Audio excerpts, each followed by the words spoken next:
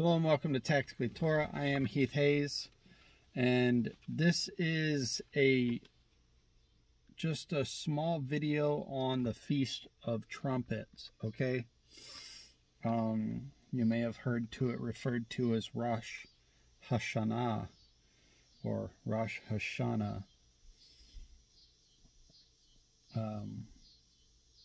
It is essentially it takes place on the first day of the 7th month per scripture. I know that we are in September, and per the Gregorian calendar that is the 9th month of the year. Yeah, the Gregorian and the biblical calendars, they do not match, they don't line up, so there is some stuff there. We will be celebrating Feast of Trumpets on Monday, so we're pretty excited about that, because we're coming into the season of fall feasts. And yeah, so it is a Sabbath. It is what Scripture calls a holy convocation, where a group of, basically your tribe, your people, your like-minded brothers will get together. It is a memorial of blowing trumpets, and it does include Aaronic priesthood offerings, offerings of which we cannot do because the context of these offerings are within the context of the role of the Aaronic priesthood, right? So there's that. So where we see Feast of Trumpets in Scripture, a really good reading is going to be Leviticus chapter 23, and that's going to give you a full rundown of all of the it's going to give you a really good rundown of all of the Moedim. And where we see that here, I'm sorry, there we go. All right. So where we see that here in Scripture is Leviticus chapter 23, verses 23 through 25. And it says, Yahweh spoke to Moses, saying, Speak to the children of Israel, saying, In the 7th month, on the first day of the month, you shall have a Sabbath rest, a memorial of blowing of trumpets, a holy convocation. And you shall do no customary work on it, and you shall offer an offering made by fire to Yahweh your Elohim. Okay, so with that said, it's about as basic as it gets. It's on the first day of the 7th month. It is a Sabbath, so you treat it as such. It is an appointed time, and a big point of Feast of Trumpets is to blow your trumpets. It is a time of joy. We see in the book of Numbers, Numbers chapter 29, verses 1 through 6, it says, And in the 7th month, on the first day of the month, you shall have a holy convocation. You shall do no customary work, for you it is a day of blowing the trumpets. You shall offer a burnt offering as a sweet aroma to Yahweh, 1 young bull, 1 ram, 7 lambs in their first year without blemish.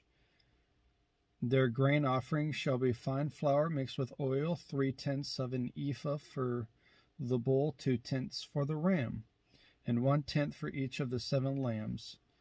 Also 1 kid of the goats as a sin offering to make atonement for you.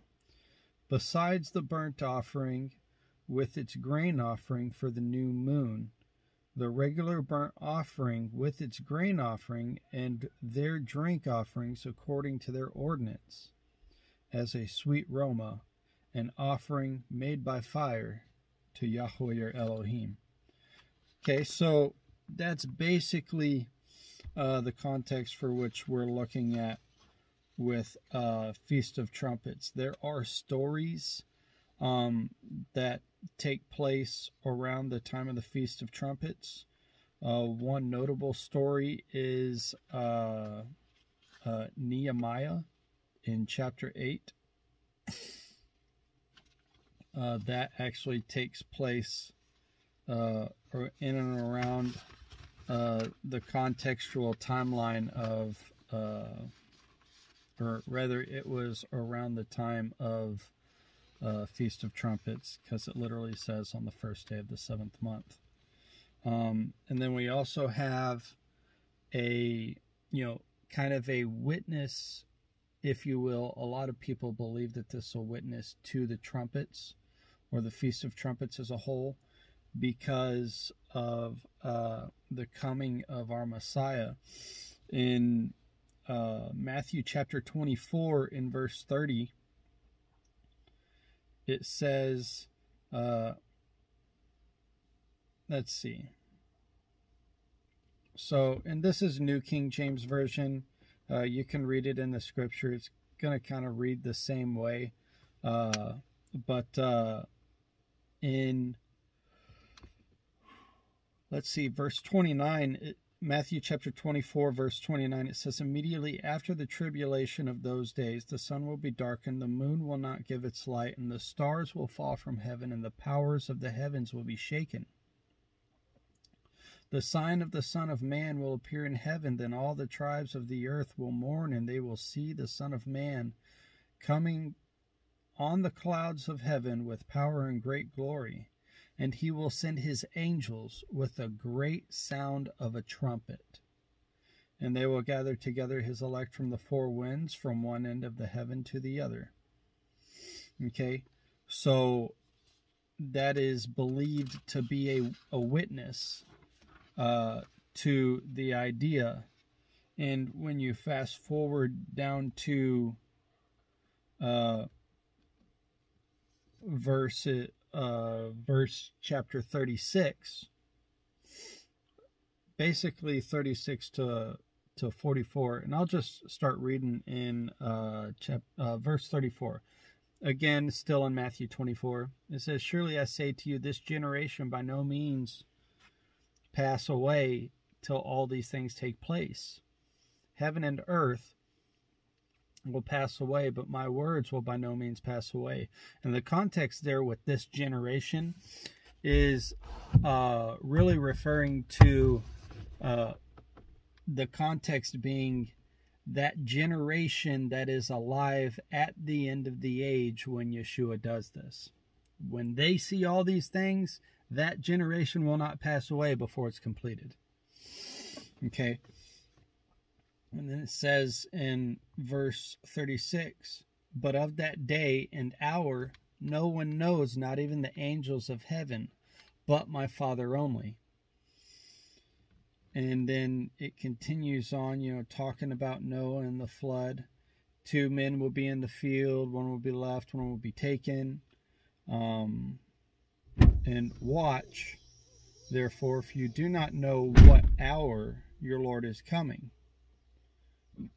But know this, verse 43, that if the master of the house had known what hour the thief would come, he would have watched and not allowed his house to be broken into. Therefore you also be ready, for the Son of Adam is coming at an hour you do not expect.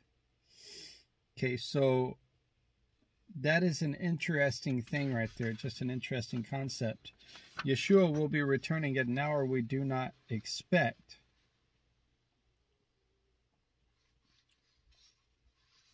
And then we see, what is this here?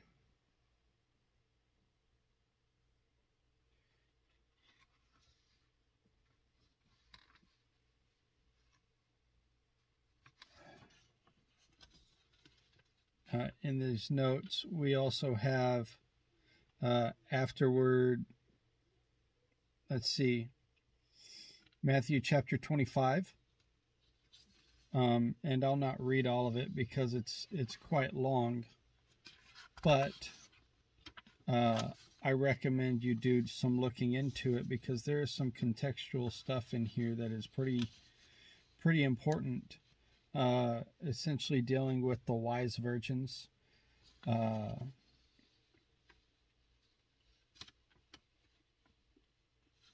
The essentially, what is it? The wise and foolish virgins, those who had oil in their lamp versus those who did not. And in verse 12 of chapter 25, Matthew 25:12, he says, he answered to us and said, "Assuredly I say to you, I do not know you." Well, him, within this context, he's actually speaking to the virgins who did not have oil. They had no idea when he was coming. And the idea that is being perpetuated here is kind of like a Hebrew wedding. Whenever a man and a woman in the Hebraic culture of those days, they would become betrothed to one another, that man, he would go off and prepare a place for his bride in his father's house. And only the father would tell the son, okay, that's good. You may go retrieve your bride, right? So we don't know when this is going to happen. We don't know when Yeshua is going to come and retrieve his bride. Only the Father knows. So like Yeshua said in Matthew 24, 36, but of that day and hour no man knows, not the angels of heaven, but my Father only. So he's truly, our Messiah is adhering to every letter of the word, like he's keeping the Torah. He's keeping it.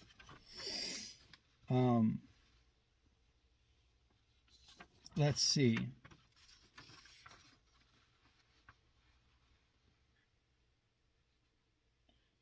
And then we also have a witness to Yeshua. His coming. It says that he'll come. It'll be like, when he comes, he will be seen coming in the clouds of heaven with great power and glory. And in Acts chapter 1, verse 9, it says, now when he spoke these things while they watched, he was taken up, and a cloud received him out of their sight.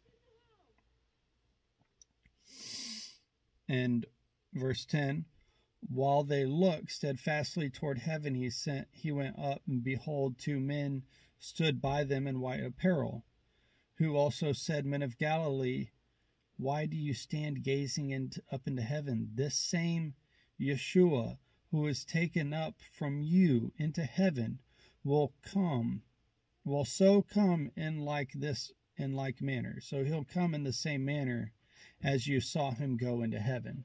The same way he ascended is the same way he's going to descend. So there's that witness there. And then we also have 1 Corinthians 15, 51 and 52. It says, behold, I tell you a mystery. We shall not all sleep, but we shall all be changed. In a moment, in the twinkling of an eye, at the last trumpet. For the trumpet will sound, and the dead will be raised incorruptible, and we shall be changed. Okay, so it's another perpetuation of the idea of the trumpet. Well, when is that changing taking place? When does 2 Thessalonians say the dead will rise first, right? The dead will be raised incorruptible. Well, they will be raised first, but when? At the last trumpet. So, interesting. We're super interesting, actually. For if we believe that Yeshua died, 1 Thessalonians chapter 4 again, even so Yah will bring with him those who sleep in Yeshua. Okay, so those who have died, they are asleep. Some folks are like, well, that means soul sleep. Their souls are asleep while they're waiting. I am, from a scriptural standpoint, more aligning to that school of thought that when a person dies, they don't go to heaven. I just don't see support in scripture for that. But I'll not push it on you. Don't try to backlash on me, because it's not a conversation that's even worth being had. But with all of that said, we do have scriptures on that the dead in Christ, or those who were dead, in the last trumpet, when it sounds, those dead who were in Yeshua will rise first. Okay? For Yah himself will descend from heaven with a shout, and with the voice of an archangel, and with the trumpet of Yah. So again, we see that there. And then when we are alive and remain shall be caught up together with them in the clouds to meet Yeshua in the air, and thus we shall always be with Yeshua, our Messiah, and with Elohim. So that's basically that. There is a lot more context as you dive into the book of Revelation to kind of unlock those scriptures of 1 Thessalonians chapter 4 that normally gets pretty twisted up by the Christian church as a whole with theological, eschatological rapture theory. So there is that. But beyond all of that, that is pretty much the synopsis for Feast of Trumpets. It is very much so looking forward to the time that our Messiah is returning to the earth. And of course, I showed you the witnesses within Scripture about our Messiah returning. With the sound of a great trumpet, and then the dead rising upon the last trumpet. Again, timing there is going to differ depending on where you fall in your school of thought within the context of prophecy in the book of Revelation. But at the end of the day, keep and obey the commands, man. And part of the commands is the Moedim, and the Moedim Feast of Trumpets is the first of the fall feasts, the first of the Moedim in the fall.